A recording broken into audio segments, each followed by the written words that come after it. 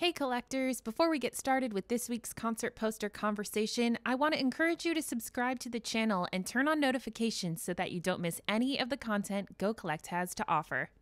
Welcome back to another concert poster conversation with Glen from the Psychedelic Art Exchange. I'm Katie, and today we're finally talking about the Grateful Dead in what is arguably their most famous, iconic concert poster of all time.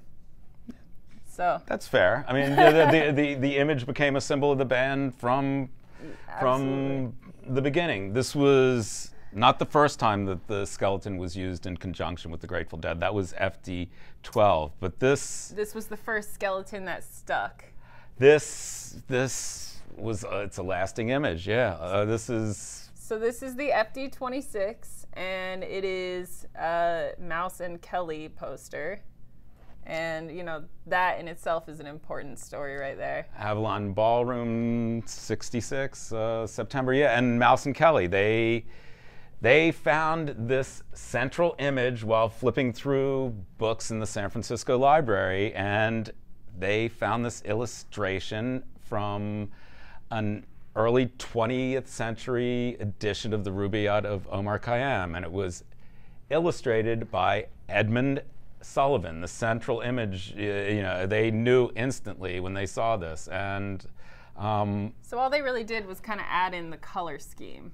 Well, yeah, I mean, they had good eyes and they did the lettering and whatnot, but they appropriated images, and this was a very successful appropriation of said image. Right, so. And that was their whole thing. I mean, right before this, they'd done the FD14, which was classically appropriated image as well. Yeah, the Zigzag Man. Yeah, no, they dug into popular culture and grabbed elements and played with them. It was successful for them that early on. Yes. Why don't you talk a little bit about the importance of the Grateful Dead, and specifically in 1966? The Grateful Dead in 1966. Yeah, I mean, a lot has been said about the subject, and I'm, not as qualified. Not in 66. All right, so I mean, the 66. This was the very innocence of the hate, and the Dead were some of the most popular residents, but they weren't like the most successful band. They weren't trying to be anything. It was Jefferson Airplane that became the first band that got a record contract and became a big deal. The Dead, not so much. They were not photogenic, and they didn't want to play in the music industry. They just wanted to have fun. They were as much a part of the hate as anything.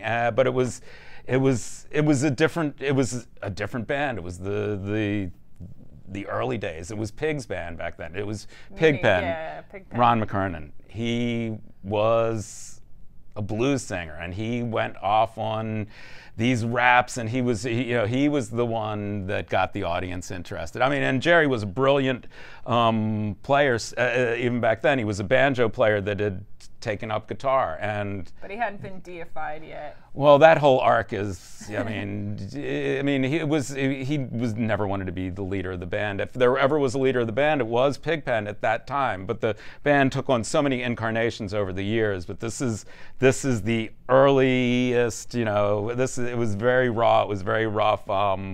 They were awfully high a lot of the time. They were having a good time. You know, this was they got their start playing the acid tests. So that was, yeah, it's a good story. Talk a little bit about the acid tests. The acid tests.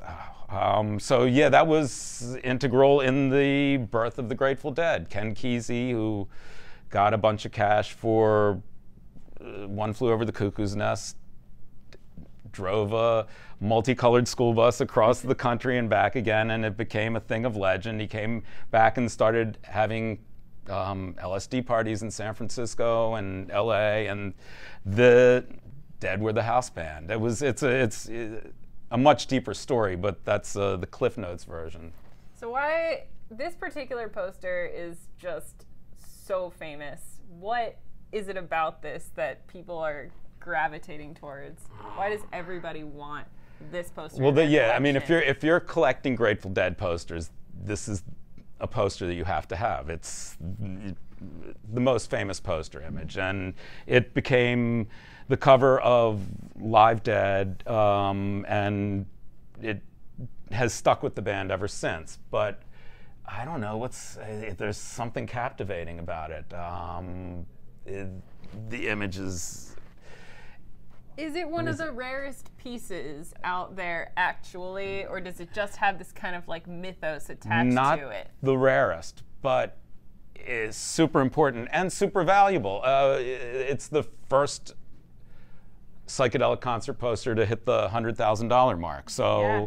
And yeah, a 9/8 sold in Heritage, and it was a huge result. This is a big milestone for this hobby. Yeah, I believe that one was 118,000, and then just like a month ago, there was one that sold for. There was a 9/9 that sold for 100,000, which opens up the whole debate about CGC grading, and that's again, it's a whole nother conversation that we can have for a long time. And yeah, and I'd love to have that conversation. But right now, we'll just say that CGC grading has helped level the playing field, at least as far as grade goes, and is allowing it to reach these new levels of value. So I'm kind of curious about the handbill. What do those usually go for in prime condition?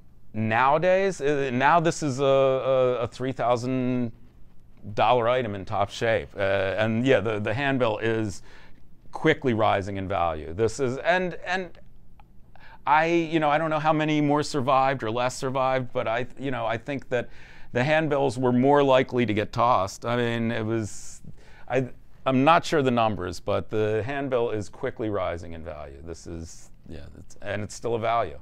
And one of the greatest things about the Grateful Dead in the history of concert posters is that they're there all the way from the beginning, all the way, I mean, still today. And they inspired some of the best imagery. I mean, that's the catalog of Grateful Dead art is huge, and it encompasses all of the artists. It really is, whether you like them or not, you can't deny their importance as far as the artwork goes. They are,